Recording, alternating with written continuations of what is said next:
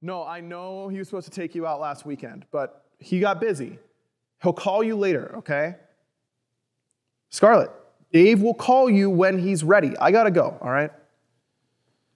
God, being Dolson's secretary has been exhausting, but finally I've got a moment to do an opinion piece. Listen, mid-season is coming up, and I can't wait to see what it's gonna do to the SMITEPro League. And in particular, I've got two teams that I'm gonna be keeping my eye on once the mid-season patch hits. Number one, the Camelot Kings. When you've got Genetics and Captain Twig on your team, there's gonna be some interesting theories coming up, as Hazer once famously tweeted. Sometimes maybe good, sometimes maybe, you know. But I think it's gonna be really fun to see what those minds come up with and how they're gonna attack a brand new meta. And anytime I'm thinking about new meta, the other team I'm thinking about is the Atlantis Leviathans. This team has been so good. It's sticking to the bread and butter, doing what everyone else is doing, but just doing it better. But now it's time. You know, they've been in the league for over a year now.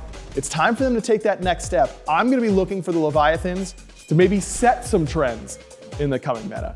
And you know what? Count me as a believer, because I really think the Leviathans are gonna be a top tier team. I'd expect them to maybe be near the top of the standings by the end of phase 2.